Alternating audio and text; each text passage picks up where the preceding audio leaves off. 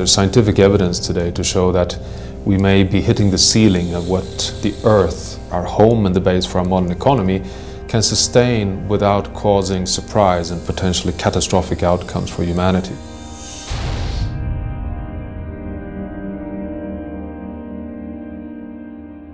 So the question is, are we destabilizing the entire planet? Earth is actually lulling us into a comfort zone. It's doing everything it can to stay in the equilibrium where it has been for the last 10,000 years, which is the only state we know that can support human development. The modern, globalized, consumption-based economy is hitting the ceiling and causing major impacts.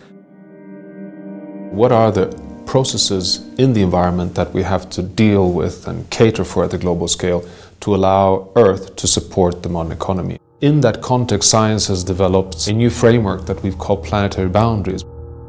The analogy can be brought down to our own human body.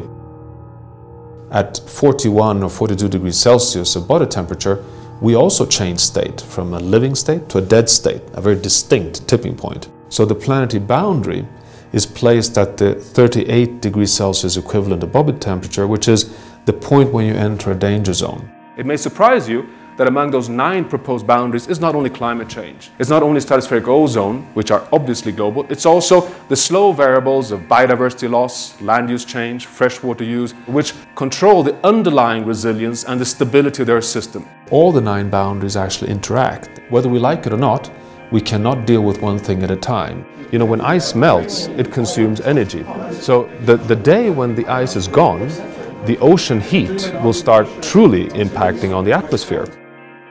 So this is a new panorama of global risks on the environmental stage, which is not only about the environment, but is really about linking to society.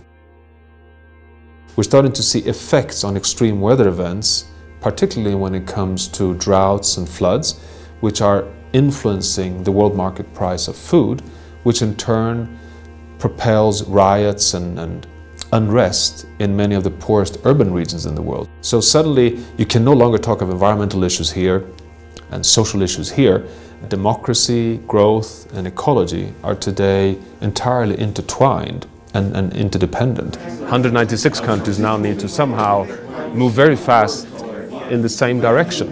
It is something more about leadership at the global scale, and how to achieve that, I think, is the big question. I think the time is so opportune right now to rethink some of our governance assumptions at the international level. And this can be done even on an open market. So for example, a global carbon tax or a very strong cap and trade system. So business as usual is not the future. We need major transformative change. My idea, based on science, is that humanity needs a great transition to global sustainability within the safe operating space of planetary boundaries. A new insight challenging science and challenging societies for a safe future.